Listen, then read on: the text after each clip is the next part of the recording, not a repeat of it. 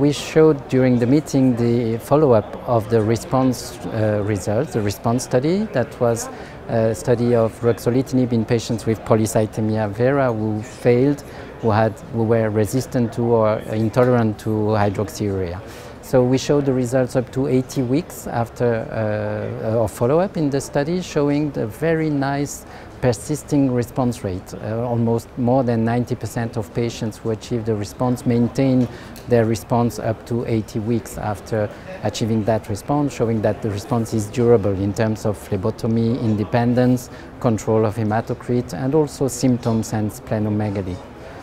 On the other hand, we also have reassuring signals on safety with this long use of Ruxolitinib in PV patients. You know that during the first report of the trials, there was maybe some concern about non-melanoma skin cancers, more frequent in the Ruxolitinib arm. With longer follow-up now and adjusting the duration of exposure, there's no more difference between patients randomized in the Ruxolitinib arm compared to the BAT arm, showing that there's not an increased risk of this type of cancer, skin cancer.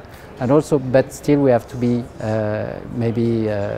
look carefully for those viral infections, especially zoster reactivation that are not so frequent but were not seen before the use of Ruxolitinib for our patients, and also this skin surveillance because they were exposed for a long time to hydrea that is toxic for the skin.